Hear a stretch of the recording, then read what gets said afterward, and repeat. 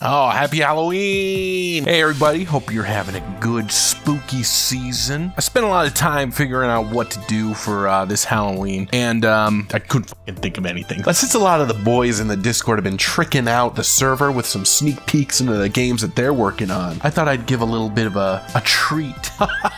Now, whether you're making a platformer, a top-down adventure game, or a Pokemon/Stardew Valley clone that's popular with the kids these days, you're gonna need some form of collision code. I've included my own versions for this code for Game Maker, Unity, and Pico 8 in the description below. So if you want that, you can just click off. See you later. Have a great Halloween. But I gotta warn you, there is a trick. I have left a bug inside of this code. This bug is something that I had dealt with for years, and you're gonna want to watch the rest of the video to figure out how to fix it. When I figured out the one line needed to fix this code, it changed everything. Don't worry, I'll get you on your way. You can trust me. I'm a Bulbasaur.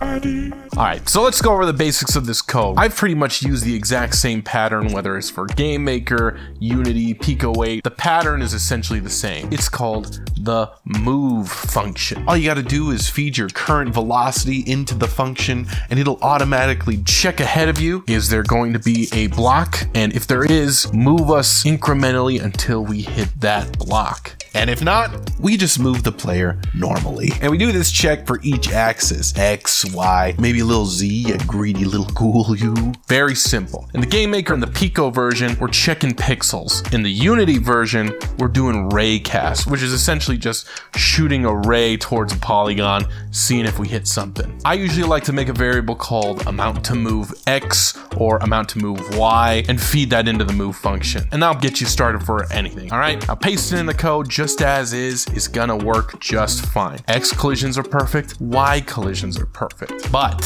what about diagonal collisions? Now, if we take our little blippy boy and move him right into the corner of this block, oh no, maybe we can do a diagonal ray into it. It works sometimes, but it's not perfect. And when you're making a platformer, you kind of want the platforming to be good. My ex-wife said she couldn't respect a man who couldn't write functional collision code. Now, I promised you, there's a one-line fix for this. In fact, you might even consider it a zero-line fix for this. I'm not gonna say give up, not this time. All you gotta do is move this line of code below this line.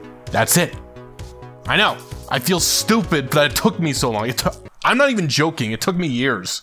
It took me a long time. I'm not proud of it.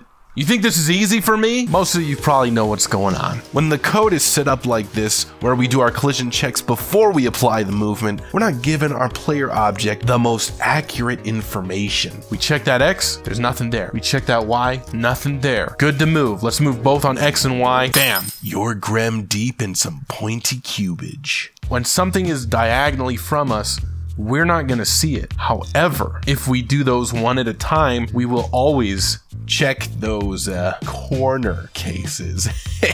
Check the X. Is there something there? Move. Now we check the Y, and our block is in sight. Take him out.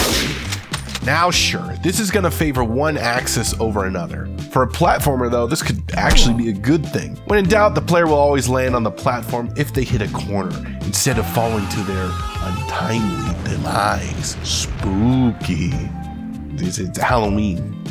It's Halloween, I can say it may sound dramatic, but this really did change my life. It made me understand code a little bit better than I already did, that the order really does matter. I don't have collision problems anymore. It's not an Addy thing, and if you point it out, I'm gonna ignore it and pretend like it's not there. You think you're better than me?